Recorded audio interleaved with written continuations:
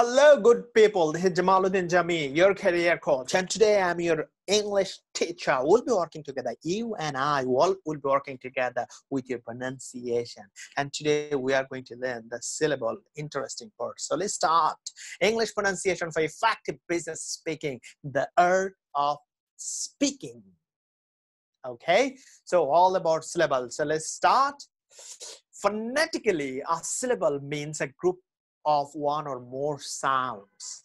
One or more sounds. A group of one or more sounds is called syllable. Grammatically, syllable is the part of word containing a vowel sound and can be pronounced at a time. The smallest unit of a word is called syllable. So grammatically, syllable is a part of word containing, a syllable must have a vowel sound. A syllabic consonant, yeah, that has also inside the syllabic consonant. Okay, in the following ways, a syllable may be formed. Vowel. Only a vowel can form a syllable. I, yeah, one vowel, one syllable.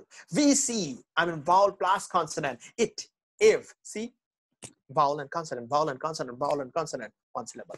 VCC, vowel, consonant, consonant, vowel, consonant, consonant, ing, sing. Yeah, vowel, consonant, consonant, syllable. CVC, consonant, vowel, consonant, but, put, mut, cut, hut, that, hut. And then consonant, vowel. Yeah, do, go, no, so.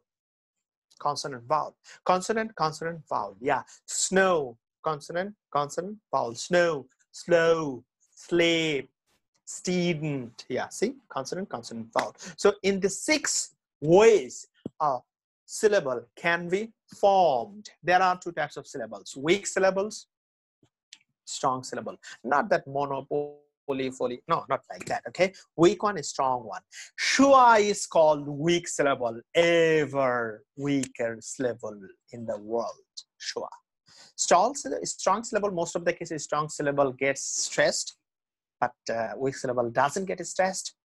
We'll learn stress about that. So if you want to learn stress, English itself is a stress-based language. If you want to see the beauty of English language, you need to know the stress. Like we'll learn stress detail. Also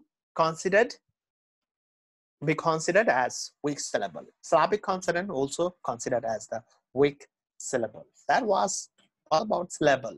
If you have any question, you may write. I am ready to answer. And don't forget to subscribe my channel because you are watching in my YouTube channel. Don't forget to subscribe.